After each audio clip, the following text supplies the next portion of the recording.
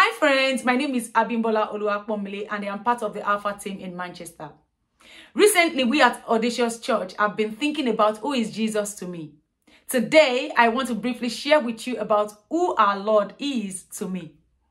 According to the scriptures in Isaiah 53 verse 5 NIV version, which reads, "But he was pierced for our transgressions, Jesus was crushed for our iniquities. The punishment that brought us peace was on him, and by his wounds we are healed."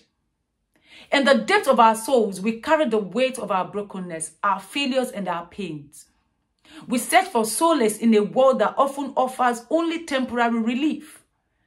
But in the midst of our struggles, there stands one who offers true and lasting redemption, and his name is Jesus Christ.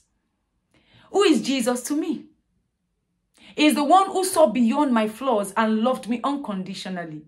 He is the one who bore the weight of my sin and shame upon his shoulders, willingly enduring the agony of the cross so that I might be set free.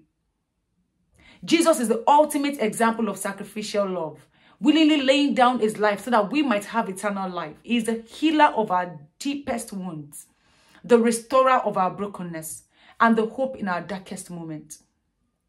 When I think of Jesus, I am reminded of his relentless pursuit of my heart, his unwavering commitment to my salvation, the one who left the 99 and came for me, the one, and his boundless grace that knows no bounds.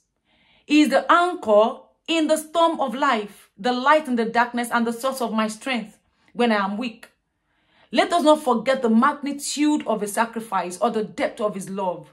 Let us draw near to him with heart of gratitude, surrendering all that we are to the one who gave everything to us. God bless you, friends. See you soon.